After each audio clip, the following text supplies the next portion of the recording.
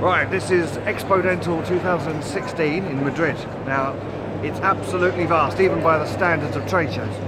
Now, one thing I have noticed is look at these aisles. They're huge, they're very wide. Now, unfortunately, that means that I won't be able to bottleneck people when it gets busier later. However busy it gets, however many delegates turn up, and we're expecting a lot, they will still be able to move quickly and freely past the stand. But that's okay, there are other tools in my at my disposal. And what time is it? It's getting to the point where we're about to start, so I should go back to my stand and see if any of the client have arrived yet. I'm always first on the stand. I should make that my trademark.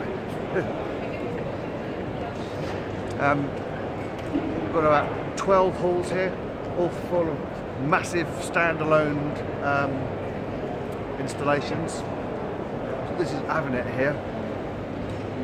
They've really gone for the sparklies. See those? Yeah, they've got a very sparkly stand indeed.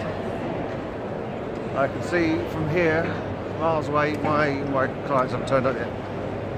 So I think I might text them, ask them, what's going on, where are you?